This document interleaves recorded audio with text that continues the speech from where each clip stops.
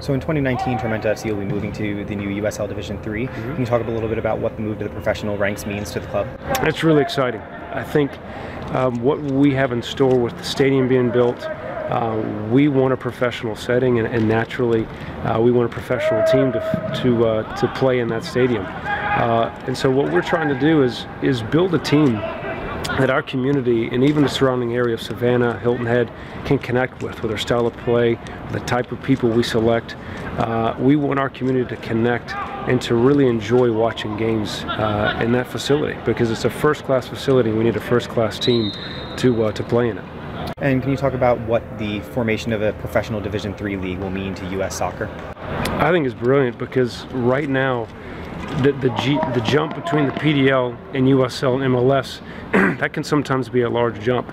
We're going to have some players with us this summer in 2018 in the PDL season that have slipped through the cracks, that I know are good enough to be out here, that may or may not have just showed on the wrong day or the wrong time, but it gives them an opportunity. And so when you look at the third tier, it's just one more step in the process of a four-tier process where we're top teams like the MLS, USL teams can maybe send some players down and get some professional minutes, and then vice versa.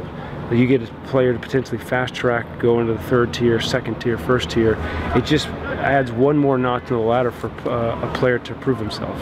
And how important is it for the United Soccer League to have a full pyramid, starting with the youth ranks at Super Y League through the PDL, D3, and D2 USL?